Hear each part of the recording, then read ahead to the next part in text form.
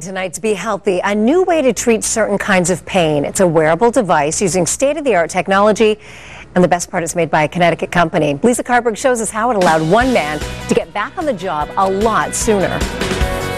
You hold the button down, it powers up. And with that, this medical device called SAM is turned on. It's small but mighty, delivering ultrasound therapy to injured areas.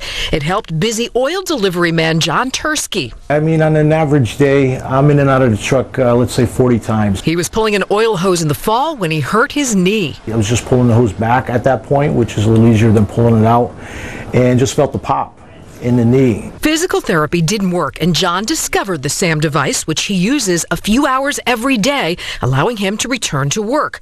Orthopedic surgeon Cory Edgar specializes in sports medicine at UConn Health. He's involved in a study using the SAM device on muscle injuries, strains, and early arthritis pain. He says it does more than treat pain. It brings more blood to the injury and heals. The local blood supply is important to bring nutrients for a healing potential, whether it's a muscular injury or a tendinous injury. Without this technology, options for patients were drastic surgery, injections, or a lot of pain medication. This miniaturized ultrasound technology came about when its creator heard about a need. By talking with doctors, they saw that the ultrasound was a very effective tool, but they just couldn't apply it regularly to their patients. It wasn't practical for the patient to come to the doctor's office every day.